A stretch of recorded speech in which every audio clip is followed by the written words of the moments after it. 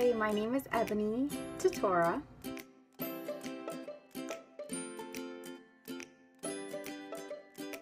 I am from Allentown, Pennsylvania. My dad is from Brooklyn, New York, and my mom is from Allentown as well.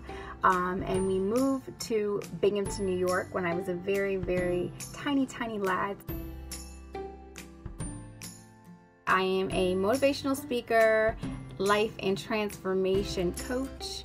I help queens, bold, audacious queens, discover and harness their potential and heal from old wounds and mindsets that are keeping them stuck in where they're at. I am super emotional. Catch me on any given day, you might catch me crying. If you look over and we're at the movies together, I'm probably crying, so don't judge me. Really have like a love for coffee, and when I say love for coffee, like I love it. Like, I really do love it a lot. Like if it was a person, we would be together like long term, forever.